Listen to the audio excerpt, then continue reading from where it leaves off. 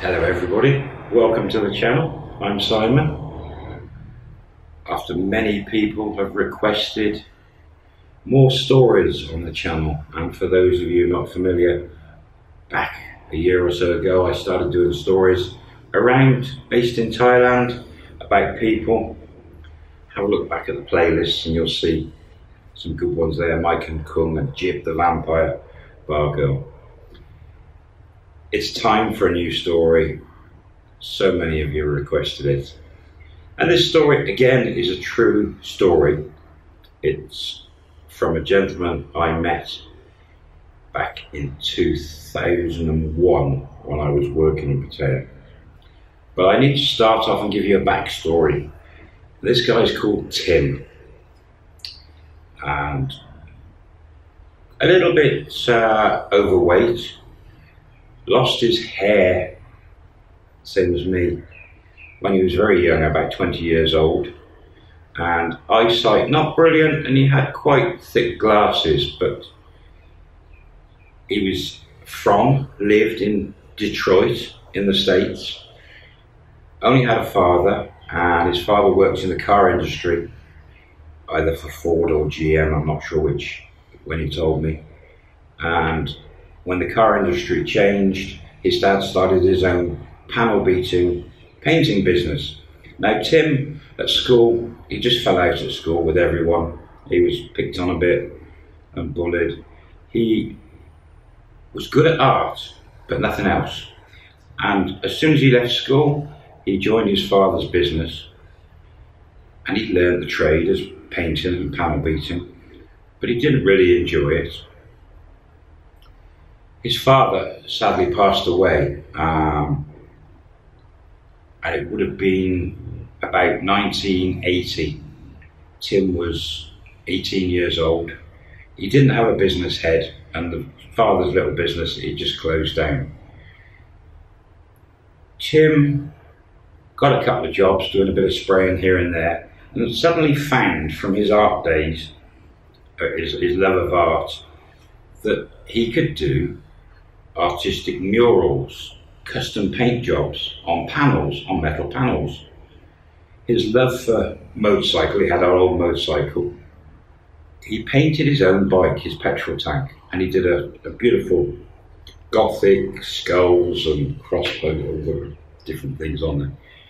And he soon got spotted by other motorcycle enthusiasts, a lot of bike gangs and clubs in those days around the States, and he started doing work for other people on their bikes.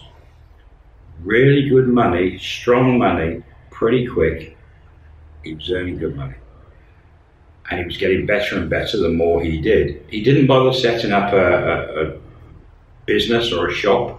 He lived in a mobile home, I believe he called them trailers in America. And he painted people's bikes from a shed outside the trailer, the mobile home. And worked hard, learned the trade, and was starting to get known around the local area.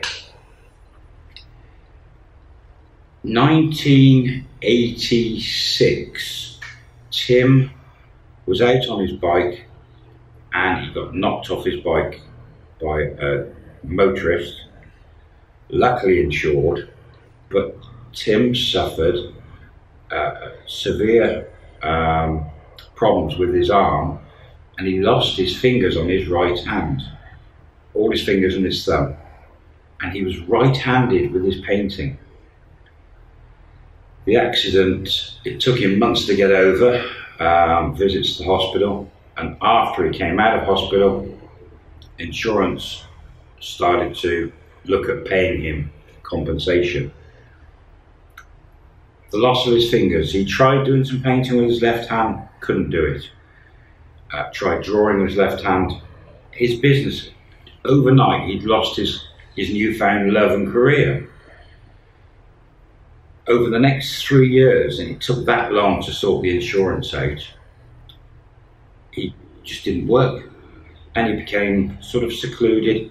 He never really had girlfriends in the States because he was slightly overweight. Also the glasses, they were the thick glasses.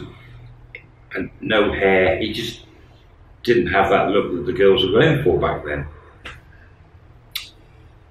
3 years passed, insurance paid out.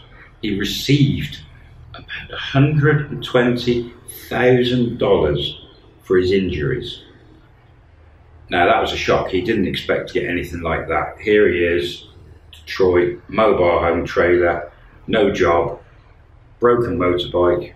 He could still ride a bike with his hand, just couldn't use the front brake, but he was still riding.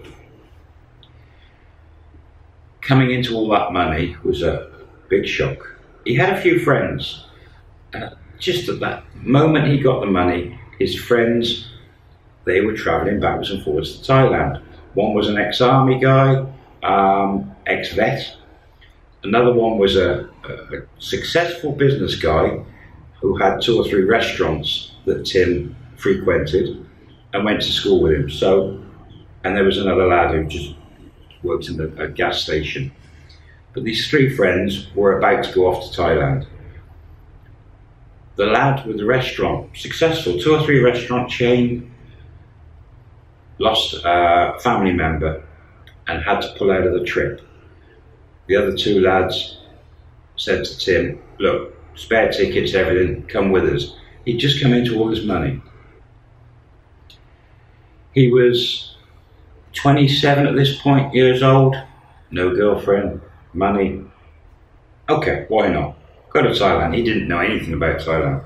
And he jumped on a plane with the other 2. Off they went. And as so many people do when they first go to Thailand, especially single guys or guys just looking for a bit of fun, in any country, they will head for the bright lights. Where is all the bars? Where's the activity in the country? They landed in Thailand and their choice was Pattaya.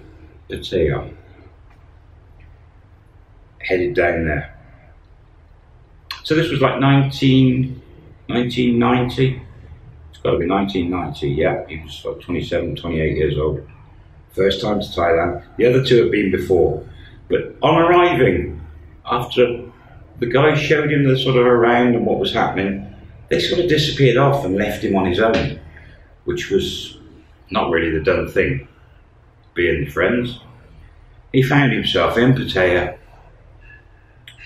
money in pocket, no girlfriends, suddenly lots of attention from ladies and alcohol available everywhere.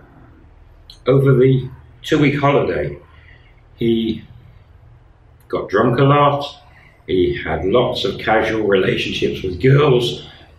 First time in his life, really. He loved it. It was great. It really was good. It was so different from what he was used to. And like a lot of people that go to Thailand for the first time, and they go to somewhere like Pattaya, it's got a bit of a secret magnet that wants to draw you back in. It's just so different from so many places in the world.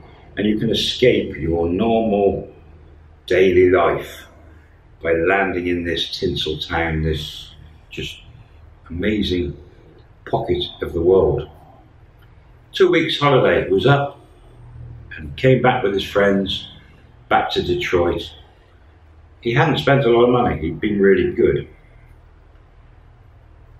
Got back to his trailer. His friends went off to do their jobs. And he didn't have that immediate draw to Thailand. His life had changed so much. Lost his dad, lost the business, lost his fingers in the accident. He had no purpose with his life at that moment.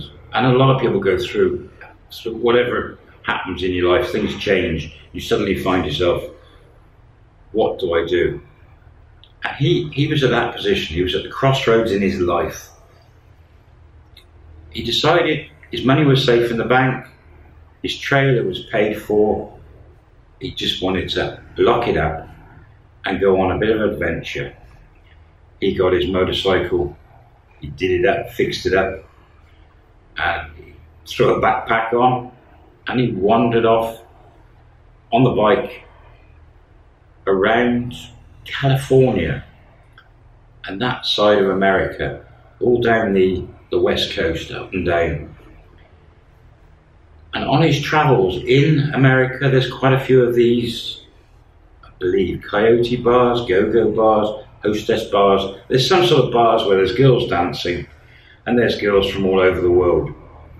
He's found himself outside of LA at one of these bars. He's got a motel room, he's gone to a bar, and he's got talking to a Thai girl in this bar.